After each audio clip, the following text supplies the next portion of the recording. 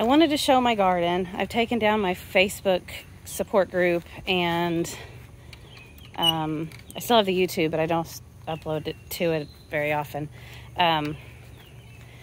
But I was really wanting to share some of this with anybody that wanted to check it out. I did my tomatoes in this long bed this year. They're kind of maxing out their height. I've got this arch trellis with, I pulled a vine, so it's dead because I pulled the root on accident. Cushaw melon and cantaloupe. There's some butternut squash down there. A big bunch of tomatoes in there. Some beans, some squash. Needs some TLC, a spaghetti squash. I hold them up with these produce bags.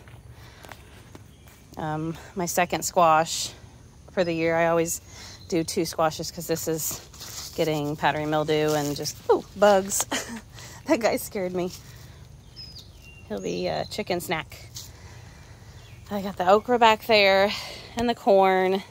My green stalks have celery that didn't do as good as I wished, and a lot more strawberries. But this is what I wanted to show everybody. This massive, it's called a Cushaw melon, but it's a squash. We've got him up there with the support of that burlap and the pickles just hanging around him. And they're all very healthy.